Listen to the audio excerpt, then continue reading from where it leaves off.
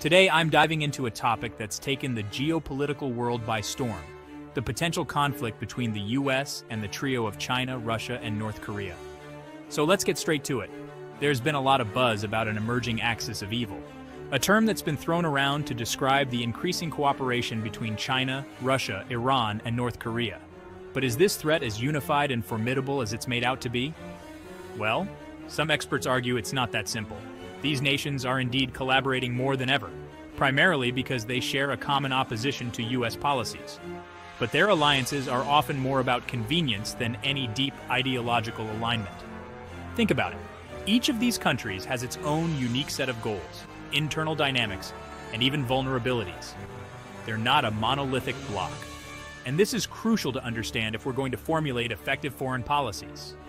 For instance, China and Russia might be buddies on the surface, but their ambitions don't always align.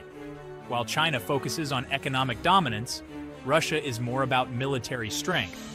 North Korea, on the other hand, is isolated and unpredictable, often playing by its own rules.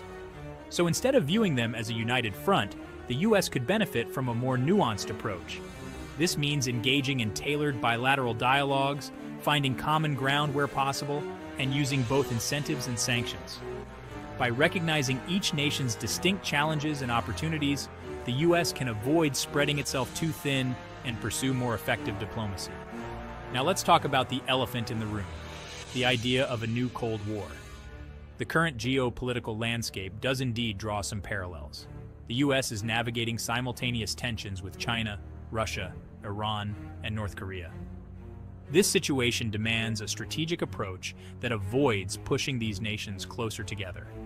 Each of these countries is a different kind of challenge. They have varying levels of economic and military power, political ideologies, and global aspirations. Recognizing these differences is key to developing effective strategies. Strengthening alliances with other democratic nations is crucial. By fostering cooperation with like-minded partners, the US can better address shared challenges and deter potential aggression. And yes, exploring avenues for diplomacy and engagement, even amidst tensions, can help prevent misunderstandings and manage potential escalations. So what does this all mean?